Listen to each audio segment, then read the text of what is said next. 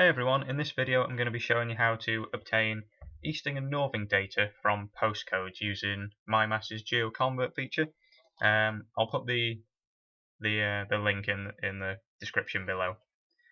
First of all, you're going to want to start by logging in. You have to have a UK Federation account. If you're at university, you should have one of these. So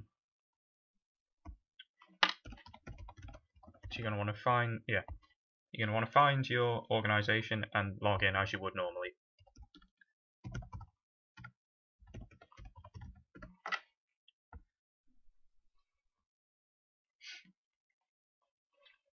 Once you're logged in, you're going to go to the first box, make sure it's ticked, information about postcodes, and then click next.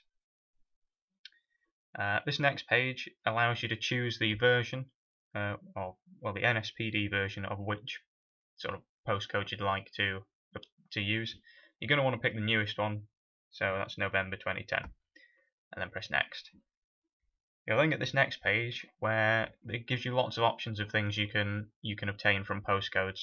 You can obtain deprivation scores, certain characteristics like when the postcodes were introduced, and attributes such as the address count and the number of businesses and things like that. What we're interested in is easting and northing values, which is under locational information. So you want to check both boxes and then press next.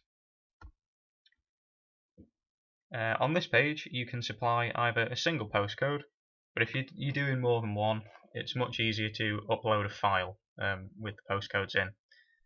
Be aware that you can only do 50 at a time, so if you've got loads to do, you have to split it down into individual files. This is the file I'm going to be using. It's an Excel file, and what you have to do is you just have to put a single column with all your postcodes in. You can either select to have a title, or like a title cell, or not, it doesn't matter. Key thing is you're going to want to save it as a CSV file, which is comma delimited. So it's usually just in the save type. It's this one, CSV comma delimited. Once you've done that, you're going to want to upload it to the site. If you put a header row, you're going to want to select that, and you obviously want to make sure it's selected comma as the delimiter. And you're going to browse to your file,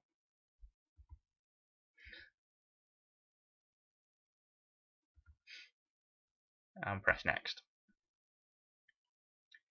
If it's successful, you'll just get this. If it's not, you'll get error messages and things. To view the data that you've got, just click postcode metadata, and it'll open up an Excel file.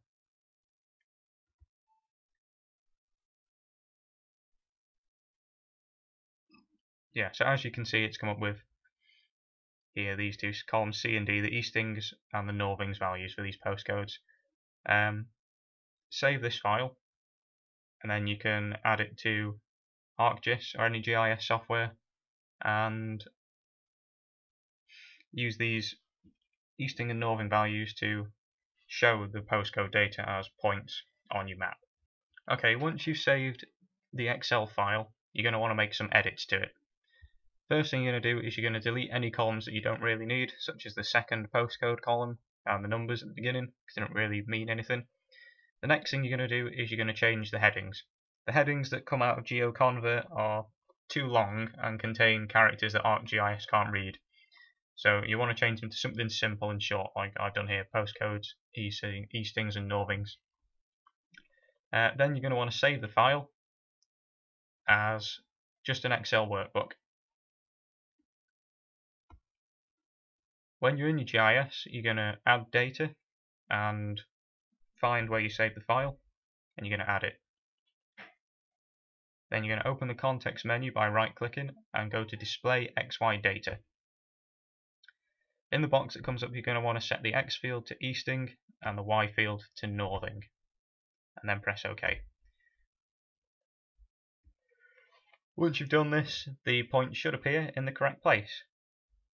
These examples that I've used here are Anfield, Old Trafford and Villa Park, so they look like they're in the right place. I hope this has been useful to you and given you an insight into what GeoConvert can do. It does have some other features, so it's definitely worth playing around with.